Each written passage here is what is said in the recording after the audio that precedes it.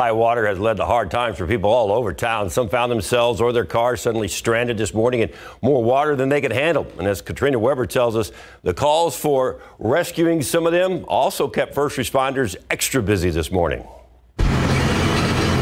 Even before the sun came up, it already had been a day for San Antonio firefighters and police, as well as the people they had to rescue. Beneath the Austin Highway Bridge near Corin Road, they say a woman nearly got in over her head around 2 this morning when she got out of a car stalled in high water. Firefighters pulled her from chilly water up to her neck, then sent her to a hospital to warm up. They also helped her 3 friends to safety. All were expected to be okay. A few hours earlier, they searched for 5 people reportedly swept away in a tunnel near I-10 in La Monte. Crews found no sign of them, but the problems with way too much water persisted throughout the morning. In the first 8 hours, firefighters answered 25 calls. Some of these high water problems happen in especially unexpected places, like this downtown street, Santa Rosa.